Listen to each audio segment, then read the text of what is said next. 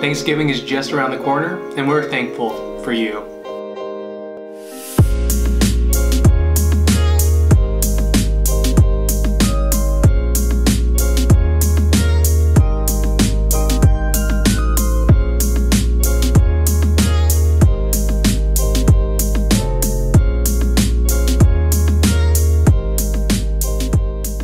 What's up, makers? Nate Javier here, and thank you so much for joining us. We're about 2 weeks away from Thanksgiving. It's kind of crazy how the year's going by fast, and thank you so much for your support. And I know you probably like my shirt, right? Just maybe coming soon. Ask me for a magic trick. Just saying.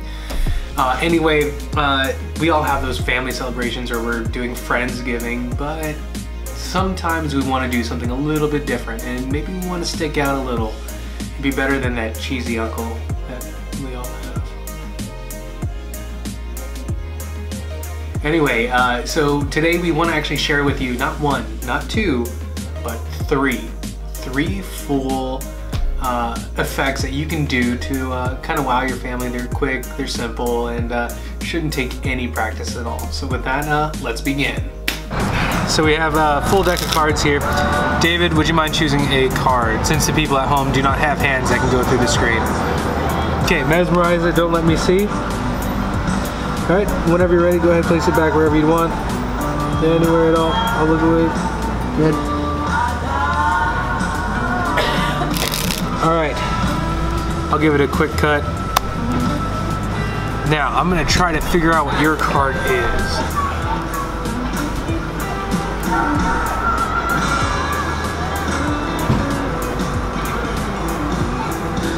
Now, unfortunately the cards aren't telling me anything. Let's, maybe if I mix up the order just a little bit.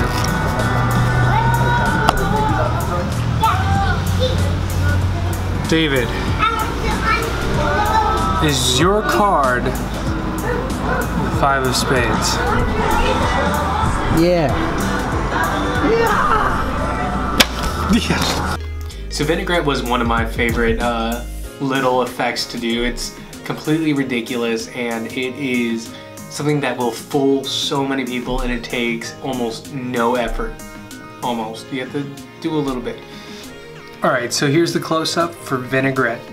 Vinaigrette was a fun little effect, starting with the idea of oil and water.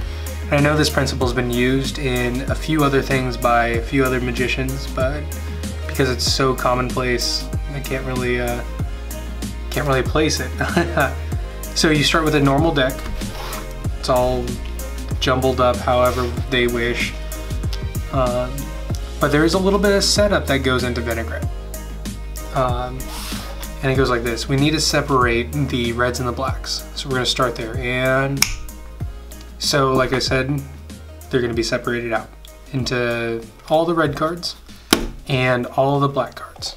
So typically this setup's kind of used for an oil and water routine, because sometimes oil doesn't mix with water, and the premise goes like that. However, in this case, we're going to end up mixing these together, much like a vinaigrette. So here's your setup. You have one stack of one color on top of the other stack, and you're ready to go. This should be an opener because you have to have some setup, so you can run to the bathroom and separate the reds and blacks. You can, if you're good at culling cards, then this would be the time to do it. If you don't know what a cull is, don't worry, it's just a deep place in your mind.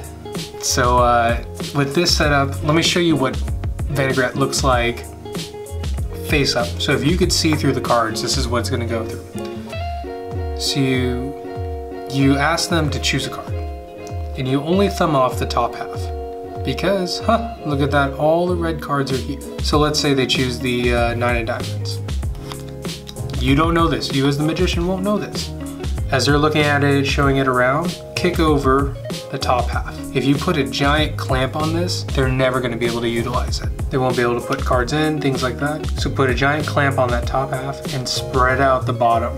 And given this, their only choice is to put that one off color card with the opposite color. And so you square up and be like, oh wait, excellent.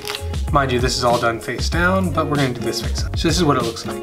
Currently, in the midst of it all, you have their card sticking out like a sore thumb in the black pile in this case. But of course you feign this. You kind of rest the card so they don't see it, act like you're looking around for it. You're like, oh, maybe it's this one. No, it can't be that. In the meantime, you're just memorizing, okay, it's 9 of diamonds, 9 of diamonds, 9 of diamonds.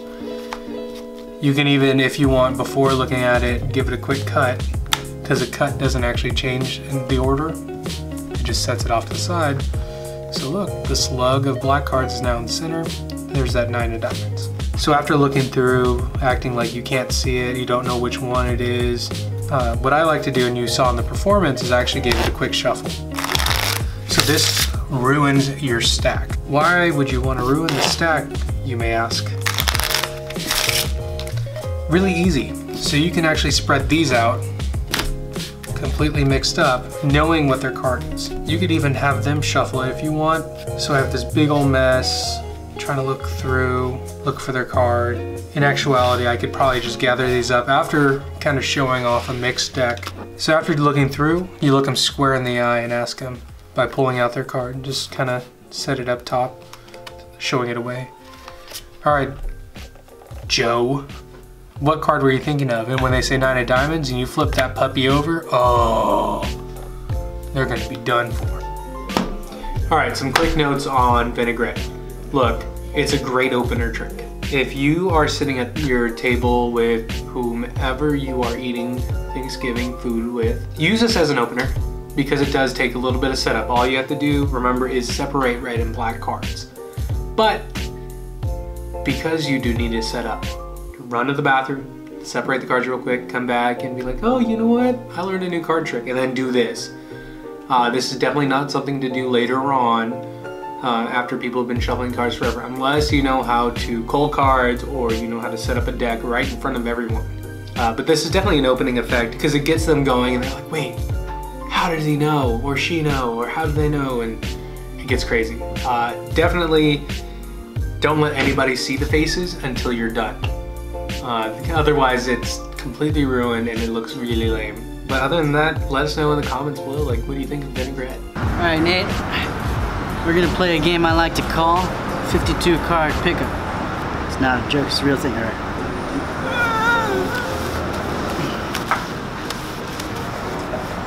Wonderful. Okay. Now, Nate, you're gonna be the magician this time. Ironic. I want you to pick up or point to one card, just touch it, and without showing it, you're gonna just give it to me, okay? But I want you to pick the 9 of hearts. The 9 of hearts. The 9 of hearts. Which one? That one? This one. That one. Got it. All right, that's pretty good. Okay. Well, he is a magician, ladies and gentlemen. I'd like the magician to now pick the 5 of spades.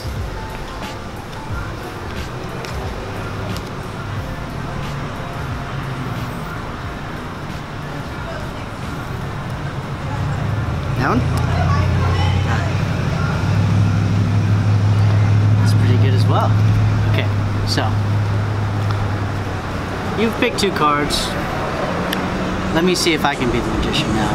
Because you're pretty good at it already, right? So, I mean, come on, like, being able to pick the 5 of spades just out of a 52 card pickup.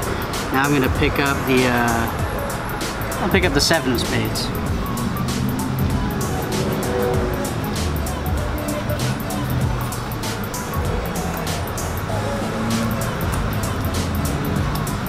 Okay, Nate, do you remember what cards we picked? Or you picked? No. Alright, so, well, first you picked 9 of hearts. Then you picked the 5 of spades. And I picked the 7 of spades. And that's 3 cards out of 52 pickup. What's up, makers? So we're going to be going through the tutorial of what I affectionately call the 52 card pickup with these 52 Dixie cups. Sorry, they call them jazz stripes. Alright, anyways, they're beautiful cards. Thank you to Nick Earl. And Alright, so for this effect that I affectionately call 52 card pickup, the secret is staying one ahead. And what I mean by that is, well, you're going to know information one ahead of other people. And how that works for this effect is, I'm going to be using the third card from the bottom. In that case, this is the Ace of Diamonds. And I'll know where that is in the deck. So when I present it, as you saw in the effect, I'm just keeping track of where the third card from the bottom is when I'm mixing all of these up. You know where it is? Right there. So when I have the spectator pick, I know where the Ace of Diamonds is, so I'm going to miscall that, or I'm going to actually accurately call that. So pick the Ace of Diamonds. Let's say they pick this. They go all the way around and they pick this. And you'll miscall this card. Like, great, you did awesome, man. You're actually a magician. You picked the Ace of Diamonds. Now pick the Eight of Hearts. But why would I do that? That's because they just picked the Eight of Hearts. So they'll go around again thinking they're gonna pick the Eight of Hearts, when in reality it's right here. They'll pick up a card. Awesome. They give it to you face down. Nobody sees it but you. You'll miscall that card as well and say, awesome, man, you should be the magician, not me. And in all reality, yeah, they picked the Eight of Hearts, but they also picked the Queen of Diamonds. And you can do this 3-4 times. I prefer to do 2, just to kind of keep it nice and simple and short, and say you've done 2 this time, but now I'll do 1. This time I'll pick the Queen of Diamonds, and I'll pick this, miscalling this to be the Queen of Diamonds, putting it together, and asking them in what order did we call the cards? The Ace of Diamonds, the Eight of Hearts, and the Queen of Diamonds. And that way you've stayed one ahead in information to the spectator, and they think that they've randomly chosen a card out of a pile of face down mixed up cards. And that's 52 card pickup. So you've learned what we call 52 pickup. Again, it could be the third card. That's what I like to do. It could be the 4th or 5th card from the bottom. It really just depends on your preference. Oh, that's staying in. And again, there are a couple ways you can do it. My presentation outside was I riffled the cards out and I made it super messy, just keeping track of the third card, which happens to be this right here. But we can also square them up and present them in a different way. You'll spread the cards out in a fairly straight line, just keeping track of where the third card is, and they'll have them pick, this card, and then your third card, which you'll be picking right here. Remember, staying one ahead. And a couple tips as to how to not make things obvious. In this, remember, your spectators initially, for all intents and purposes, becoming the magician, right? So have a conversation with them. Be very convinced that, wow, you picked the Ace of Hearts, and then kind of get that pattern going. Make sure like you're making eye contact, because when you're one ahead, you don't actually, of course, you don't have the card that they have. So this gives you a little bit of time to kind of just finger through, like, oh, good card. You don't want to give it away that they've given you the card that you actually called previously. Those are the tips for the 52 card pickup. Hope you enjoy. Try them out on your friends. Freak them out. So I walked into this joint, right, and this fella comes up to me, watching my magic tricks, grabs the deck out of my hands while I'm in the middle of showing off, and he has the audacity to grab them and just start mixing them up, face up, face down, all over the place. It was the worst it could be. And he goes, all right, Mr. Magic, if that is your real name, I bet you can't fix all those cards. And he showed me, like, why are there cards, normal way, face to back, there's some back to face, heck, there's like more face to, like, it's, whoever heard of a mess this bad? Except for me, because I was in that situation. But I said, okay, sir, because I'm such a nice guy, I'm gonna make them better. Back to back. Who does that? Who does that? So all I did was take the cards, give them a quick dribble and a snap, and all the cards righted themselves.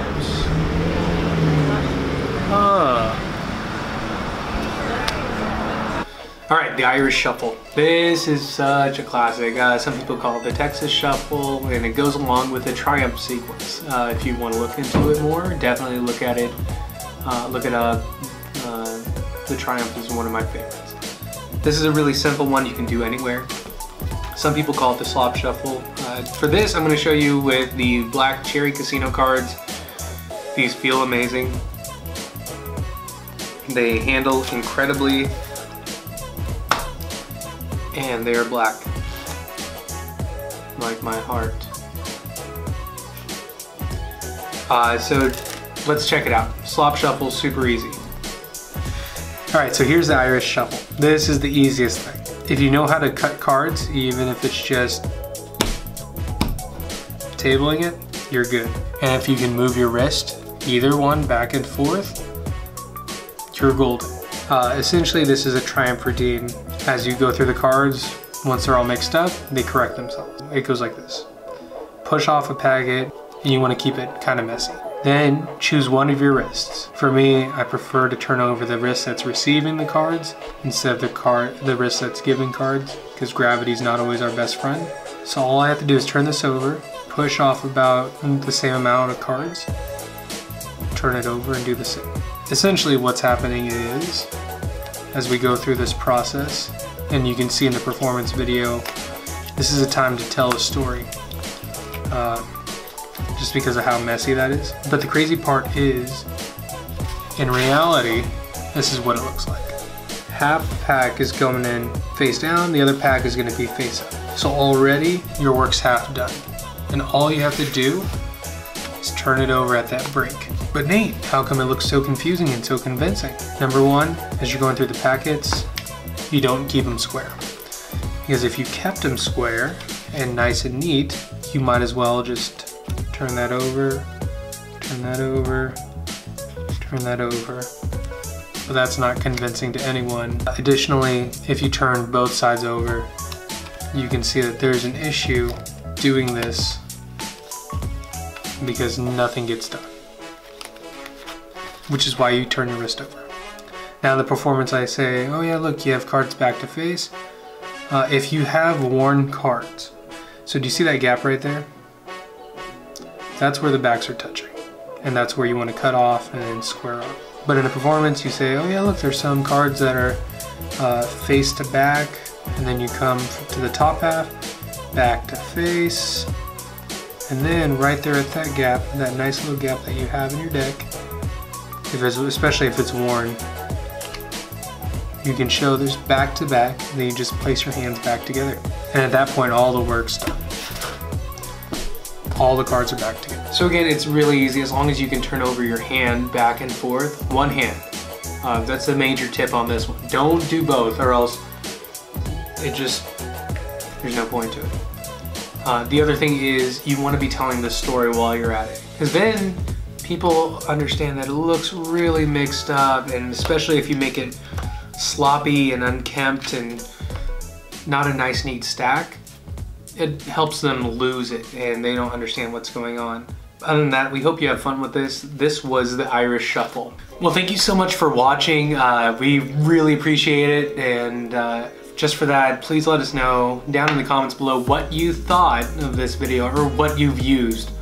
Like I said, Thanksgiving is not too far away, and we thought we'd give you a little bit of time to practice before you get to fool everybody else. If you're not part of our makers community yet, two options for you. Well, one you should definitely do, and the other you should do too. Hit the subscribe button just below us, right there, and then there's also a bell button so you know when we post our next video. And if you haven't checked it out, we've just launched a Patreon, so if you want to be a bigger part of the community and have some say in what we do and what you want to see, let us know and become a patron. Thank you so much for joining us, and we'll see you next time.